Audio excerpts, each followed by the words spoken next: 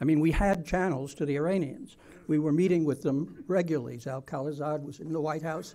He was designated as a channel to the Iranians. He was meeting with them periodically. So, but even after that, the Iranians persisted for several months in offering to cooperate on Afghanistan.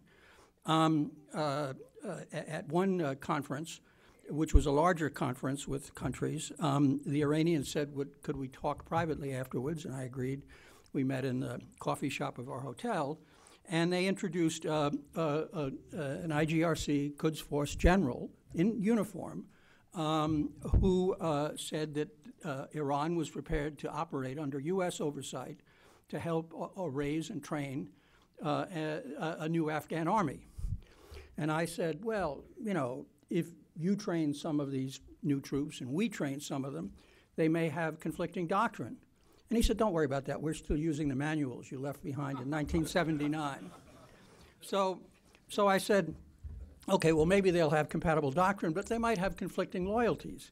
And he said, well, look, we trained, and we're still paying the Afghan troops you're using in southern Afghanistan to chase down the remaining al-Qaeda and Taliban elements. Are you having any difficulty with their loyalty? And I said, not that I know. I'll report back to Washington. Now, that happened again a year later. I was not personally involved. When the Iranians, again, via Zarif, the foreign ministry, to the Swiss embassy to Washington, sent a paper indicating that they were prepared for a comprehensive dialogue with the United States and outlining a number of compromises they were prepared to make. Again, this particular initiative was ignored. They never got an answer.